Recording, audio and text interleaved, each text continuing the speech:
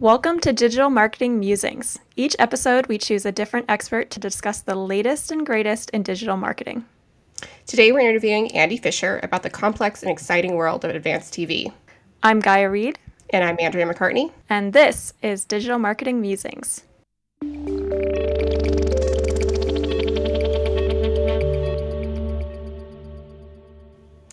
Thanks for tuning in to Digital Marketing Musings. Today we're joined by Andy Fisher, head of Merkury Advanced TV.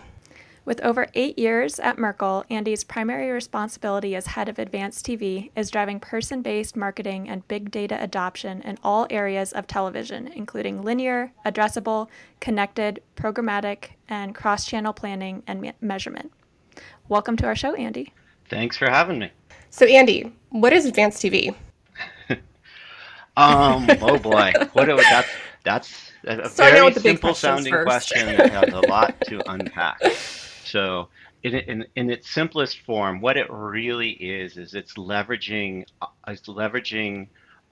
custom audiences, custom defined audiences in every form of television, and that includes audience-based linear, that includes addressable television, connected television, premium online video, programmatic, local, planning tools, you name it. It's basically using every form or using data to drive planning, insights, and activation and measurement for every type of television out there. Okay, so how does advanced TV differ from how we think of regular TV buys? I know you talked about a lot of different forms of advanced TV. So can you give some context for that? Sure. So there's different flavors, but let me start with linear, for example. So historically, linear TV has been purchased based on Nielsen breaks. So I would like to buy GRPs and reach women 35 plus because that's my plan. What advanced TV really does is it lets you say, okay, I'm going to make an audience of 10 million people that I would like to reach, and say that audience is built based on research thinking or even scored by AI, and then go and actually purchase inventory that indexes very highly against that particular audience, and then actually guarantee that you reach the audience that you want to. Right. And so that's on the linear side of the business. On the addressable side of the business and the connected side of the business, it's about going out and getting those exact individuals or households and showing them and showing them exactly the message that you want them to see.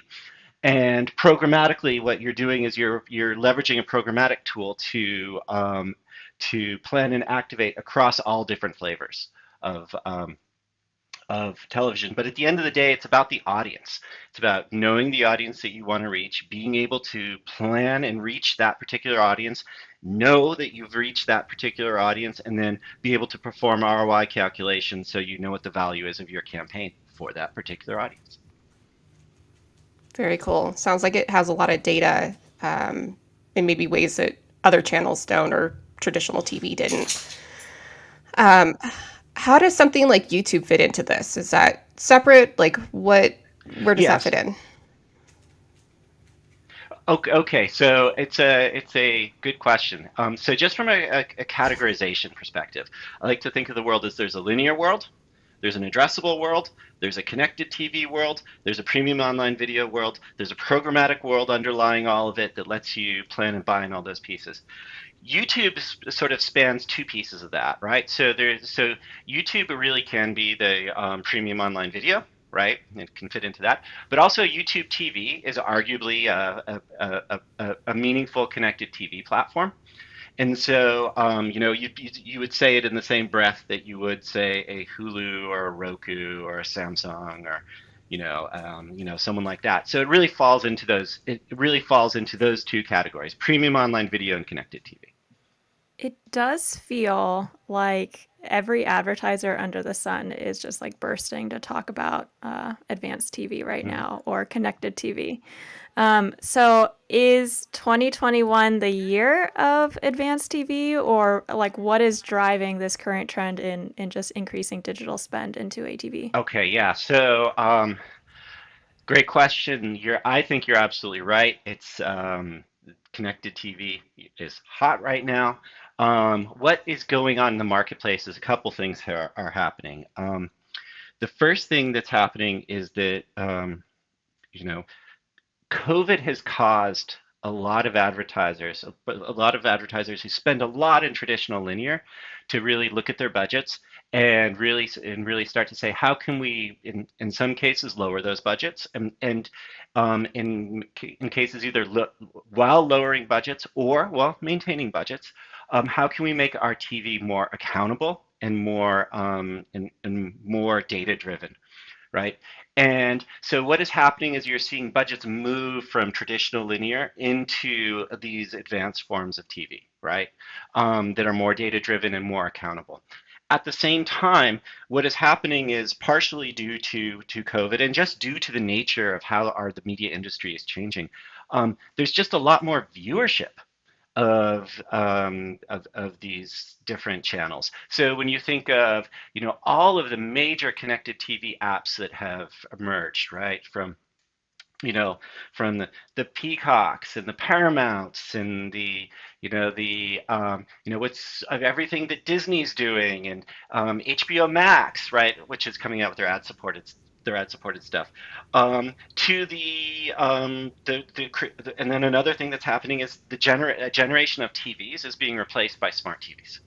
And so you're seeing, the Rokus and the Samsungs of the world just scaling up and having more inventory. So it's kind of two things are happening once, that there's demand being pushed in, and at the same time, there is a lot more inventory becoming available.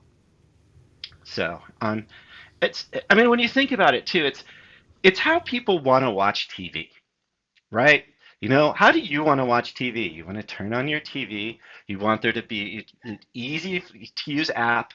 You find what you want to watch. You watch what you want to watch. If it's going to be ad supported or you're going to pay for it, you decide, right?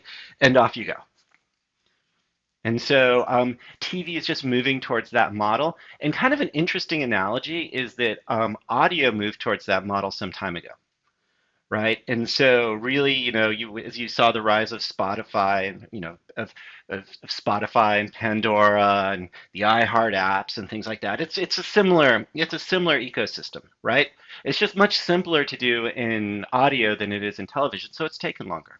But it's happening right now, and it's where the massive growth is in the media business. So everyone wants to be there, and it makes sense. Be in front of your customers. And you referenced, I think you said holding TV Hmm. accountable is kind of like part of that. When you say that, do you mean like demanding a trackable ROI on that media spend? That's yes, yes, absolutely. So there's really two ways to sort of think about measurement, right? So there's when you're talking about holding TV accountable, there's delivery measurement. Like, did I get what I thought I would get? And Hmm. did I reach the audience that I thought I would reach? Did I get the frequency that I'd want to reach? And in advanced TV, you have a lot more. There's a lot more accountability there. But for many flavors of advanced TV, there's also a lot more accountability from a measurement perspective. Because one of the great things about advanced TV, and let me step back for a second and sort of define the difference between addressable and connected TV, because this will be helpful. So the way addressable TV works is we define addressable TV is linear addressable inventory plus VOD, video on demand, that is sold by the MVPDs, multi-channel video platform distributors. And so you think of those as like AT&T, DirecTV, Comcast, Verizon Fios, Dish, those sort of people.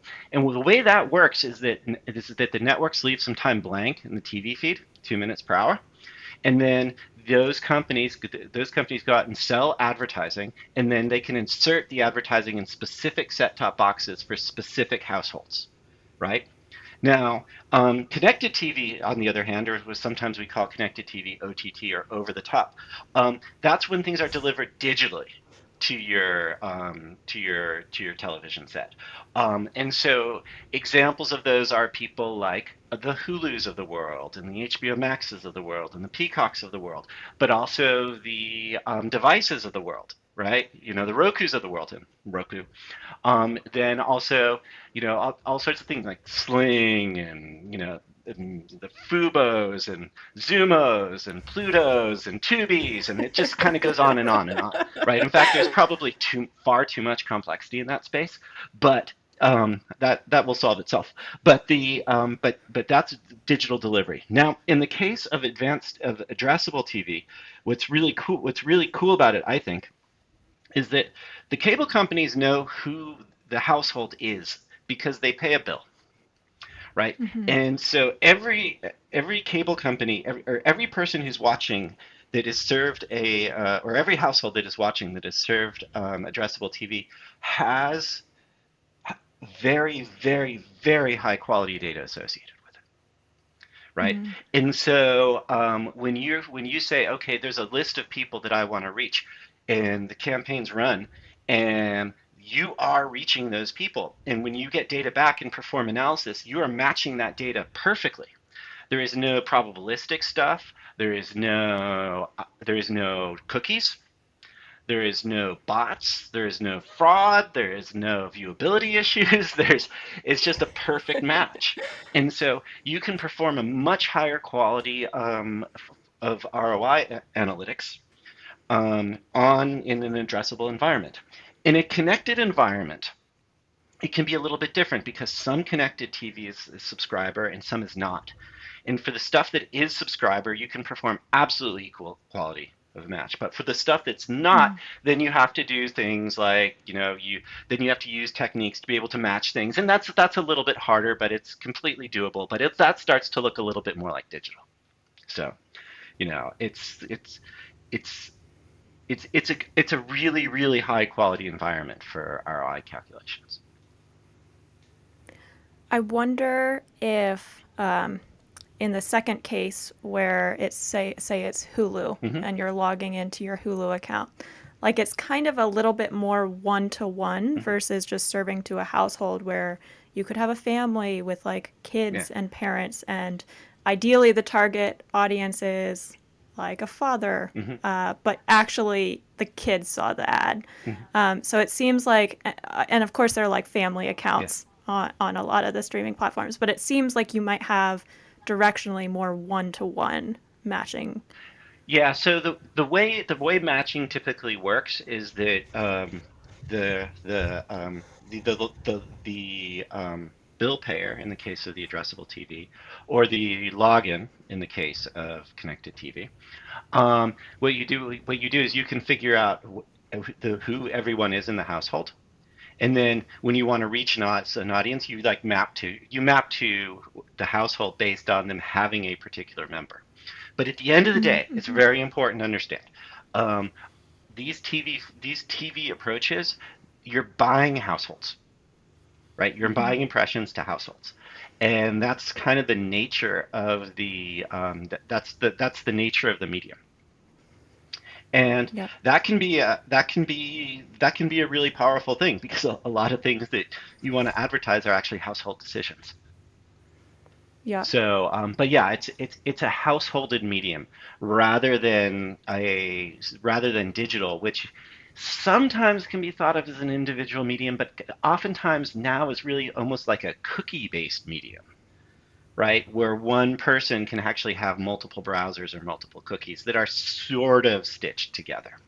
So, so that's the nature of it. But historically, what would have happened is you would have said, okay, I want to buy people who, you would have been limited to be able to say, oh, I want to reach people who have the presence of children in the household or who fall into a certain age category. Now I can say, I would like to reach Gaia and Andrea and reach them. That's the difference. Cool.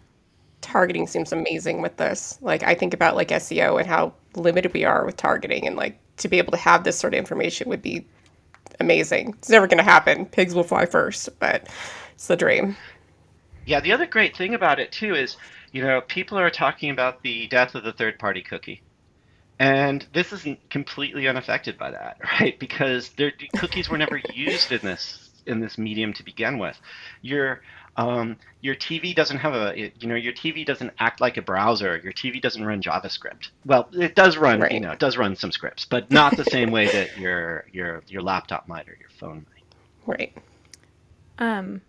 It, Getting back to the conversation of like why advertisers usually come to us for help with this, or what they're normally trying to achieve, it sounds like you're saying, had to reevaluate budgets. They want to get an ROI number from running TV support.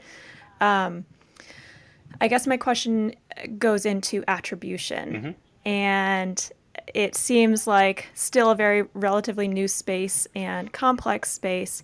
But how does, unless you're doing some sort of like match market, go dark test, like how do you dedupe across like TV and other channels? Is that a capability yet, or that is still off on the horizon? Oh, well, the deduping question. Yeah, it's hard. And so there are various techniques for it in various places where it works well. So for example, one place where it does really work well is in addressable TV. And the reason why is basically no one has two different cable companies. Right? Yeah. And so they're different footprints. And what you've actually seen is that they're so different that the cable companies have realized it's easier to actually band together, that they're really not in competition from an advertising perspective. And so that's why you see things like the National Addressable Consortium Forum, which is a combination of Xandr, Frontier, and Altice, and why you see an Ampersand Forum, which is a combination of Cox, Charter, Comcast, and Verizon. And so that dedupes very well naturally. However, once you start to get into the world of connected TV and things like that, it gets much harder to dedupe. There are ways, if you can get the data back, then of course, then there are ways of deduping. Also, one thing that people do too is they can do a lot of deduping within the programmatic platforms. And so if you buy all of your, or the majority of TV in a programmatic manner, then you can dedupe that way. You just have to be really careful because not all TV content that you want to buy is available in every platform. So like some things are platform specific. Like, so for example, Amazon Fire is only available in Amazon, and there's a relationship with Roku and OneView, and so on and so forth. So you have to be a little bit. There's always exceptions. It's something the industry is striving for, but it is not something that it's not something that's fully there yet. And quite frankly, I don't know if it ever will be. I mean, I think the industry will take fits and starts, and it never really happened in digital, right? Like try deduping a search in a display campaign, right? See what happens, right? So, I feel like that's the real talk line that no one wants to ever say. No one ever wants to say like, hey, there's literally never going to be a perfect like attribution model for everything. But it does feel very true. Yeah, but it's getting better. It's getting better, and it's funny because a lot of the best measurement tools are, and for things like addressable TV, just test versus control to measure incrementality. Really doing really good test versus control designs and measuring incrementality. And it's funny because a lot of the math is exactly the same math that we used to do in direct mail in the 70s. So it's woohoo, good for us. But like I say, the attribution can be very high quality, and also it's important too that there's a lot of techniques in the world of advanced TV around reaching or about being able to deliver incremental reach. That's a really popular thing for big brand advertisers, right? As cord cutting continues and less people are watching network TV, a lot of brand advertisers are saying, okay, how do I take some of my network TV budget, shift it into, say, connected TV, and then and ensure that I'm actually reaching people who I wouldn't have reached in my normal TV budgets. Mm. And there's a lot of approaches and a lot of publishers that can help with that. And so that's an ever popular one. It's interesting. I really see, as I've looked at the marketplace, I really see there's sort of two sides. There's sort of the brand advertisers who are usually typically big in TV, in traditional TV, and they're moving into this world of advanced TV, and they want better data and they want better ROI, but they really, really want improved reach.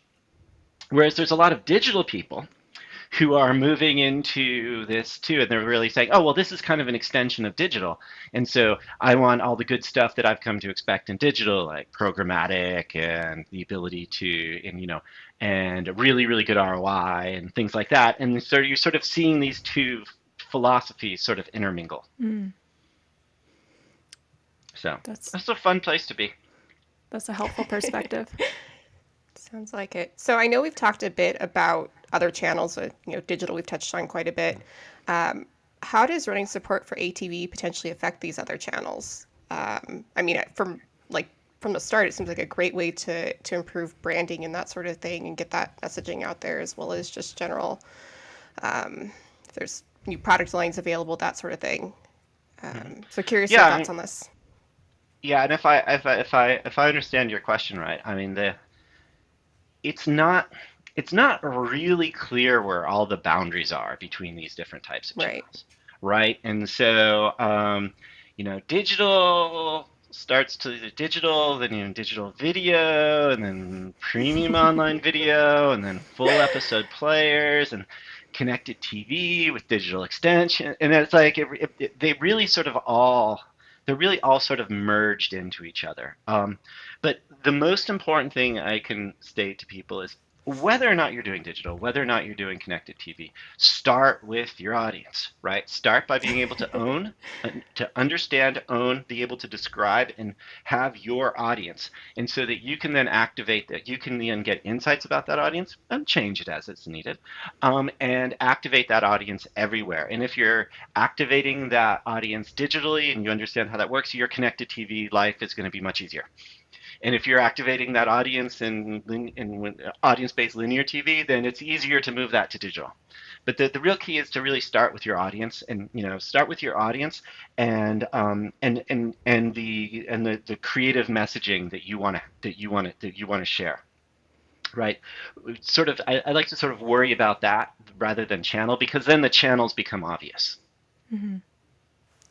Makes sense. Yeah, from like the SEO perspective, I'm thinking of like what can we do within the organic SERP to support the different messaging that we're promoting through our ATV campaigns and that sort of thing. Guy, I'm sure you're Yeah. thinking something similar along SEM lines as well. Yeah. Well, that's one thing too, is you can learn a lot from search. Mm-hmm. Right? And so, there's research that you can get from it. There's analytics that you can get from it. So when you're driving people to content pages, then once they're on those content pages, you can use that information to build an Yeah. audience. And so, so it should all work together. Now, it's hard, logistically, operationally, to make everything work together. But it is something that absolutely should be doable. In fact, there's even techniques out there where where search is actually used to measure TV, Interesting. right? Yeah. And so, for example, if you run an ad campaign, you'd expect searches for certain keywords to go up. And so there's companies that actually map the two of those together using AI and some really sophisticated modeling techniques to actually try and figure out, how search can be treated as a measurement system for television. Yeah, I know at least on the Google side for clients who we've run YouTube on, we can Mm-hmm. get like a brand lift studies or certain Mm-hmm. search lift studies for audiences who have seen the videos. So I'd expect it would be a very similar extension to that. Oh yeah, and it's super, super common. And you know, we at we at Merkle will perform those studies, but we have a lot of clients we work with that have a third party perform those particular studies, right? And you know, there's every flavor of it, and there's every flavor of it imaginable. But that is really standard with big buys, right? Particularly if you're doing a direct IO buy with, say, a big addressable TV platform. You know, you can just they have a PowerPoint. And they're like, okay, here's our list of study vendors. Which one would you like? Sort of circle. So yeah, that's super common. And by the way, we're, like I say, we're on that list, but there's many others too. And so it's interesting because doing all that often just sort of breaks down into the matter of who actually has the data, right? So if you are, you know, if you're a CPG company, right? Well, you might not have you might have some direct to consumer data, but for most CPG companies, the majority of data that they have or the majority of sales is actually owned by a retailer. So you have to go in and you have to get someone like IRI to do your study. If you're a fast food company, maybe the majority of your conversion event is foot traffic. So you need a location vendor to provide the study. You know, and there's just, you know, many examples of that too. So, but the important thing is that I always tell people, when you're doing these campaigns, you have to figure out who's doing what. Who's doing the study, who's doing the analytics, what the metrics are, how all the data is going to flow back and forth, and that all has to be arranged before the buy is agreed to. You cannot fix that stuff in post. I know, I've tried. This sounds like very reasonable advice for everyone who's looking to explore into this space. Any final tips or takeaways for businesses and advertisers who are looking to explore more into advanced TV or connected TV? Sure. So, so a couple things. So, you know, I might be a little biased here, but I believe this is the future, right? This is what people want. People want great content, big screen on their smart TV. They want to sit back. They want to pick what they want when they want it. This is where the world is going, right? So it's important to sort of get into this world. But a great thing about this world, and a lot of our clients have adopted this strategy, it's actually really easy to do a land and expand strategy. You do not have to go all in at once. Like literally, a lot of our clients who are now very, very all in started by saying, you know what, we're going to pick one addressable TV platform, and then we're going to buy on that. We're going to make sure we understand how it works and what the metrics are and the data that we can get back. And then once we do that, then maybe we'll do another one. And then we'll do another one, or or we'll start with one or two of the major connected TV platforms, and we'll buy that way, or we'll sort of dip our toe in the water programmatically, and start to buy that way. So it's actually the barrier to entry is actually really low, and this is not something where you have to say, okay, you're either in at 250 million or not. You can do one buy in a quarter and get used to it and start to understand it and get all the details. So land and expand can be very successful. It's not like an advertiser who's trying to purchase a Super Bowl ad placement. Exactly. Yeah. Yes, these are not Super Bowl spots. One day this will be the measurement for Super Bowl spots, but I don't know. I still think the big tent Super Bowl stuff will still look very traditional for quite some time. Now extensions around the Super Bowl spots are going to have all these advanced techniques. So, but it's exciting and it's changing. And then the other thing too is that I would also add this. When you look at the Lumascapes, when you hear people talk about this stuff, it is a stew of acronyms and confusion. And it is you hear about audience-based linear like ABL and ATV and CTV and MVPDs and VMVPDs and how does programmatic TV work? And there's this thing called this thing emerging called national addressable or national linear addressable, and who's buying who with what DMP and this and that and that. And the reason why sounds so confusing is because it is so confusing. And I get confused. And I get confused because things change every day, right? There's some announcement, someone buys someone else, someone announces a new thing. It is really confusing and complicated. And so just sort of acknowledging that and accepting that goes a long way to making me feel better about it. And it's something that I recommend that other people do. It is a confusing hodgepodge. It looks like a confusing, complicated, crazy ecosystem because it is a confusing, complicated, crazy ecosystem.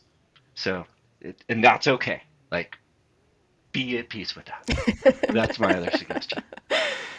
I'm sure that our listeners who are just trying to dip their toe into this world are probably already experiencing that for themselves, and will find your words to be of comfort, if nothing else. Yeah. Think of it as a really fun puzzle. I feel like that's marketing in a nutshell of like, how can we like layer everything together and piece it together and make it fit? But this is certainly a niche of that, or a segment of that. Yeah. And then I'd also add one other thing. And this is a thing that is not talked about enough in the industry. And this is sort of my third piece of advice. Like, in the world of audience-based linear and in the world of addressable TV, these are fraud-free mediums. The world of connected TV is not a fraud-free medium. There is fraud, and it is a problem. And I think that it's important to address that problem head on. And there are ways of preventing fraud, right? Whether it's technology that you use or understanding who you're buying from and how deals like PMPs are set up programmatically and such. But it's really important to have those conversations up front. Like, don't shy away from those. Don't shy away from those conversations, right? What are we doing to protect against fraud? How are we making sure that these are fraud-free buys? And it's just really important to have that conversation direct.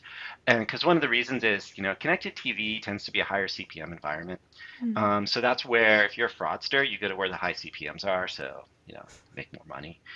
And then in addition, TVs are not browsers, right? So a lot of the anti-fraud technology doesn't work. And so you have to do other things. Well, you have to use technology, but there's other things like really understanding your supply chain that can help make sure that you're fighting fraud. So don't be shy about having those conversations and having those conversations often. So because we want this to we want to ensure that everyone's getting value out of all this, right? So that's my third thing. And I don't want to end on a downer, so you've got to ask another question.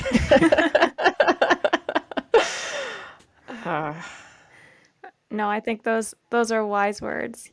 Yeah, and definitely something for someone new to the game to dip into. Yeah, and that's actually, being new to the game actually gives you permission to ask about that stuff.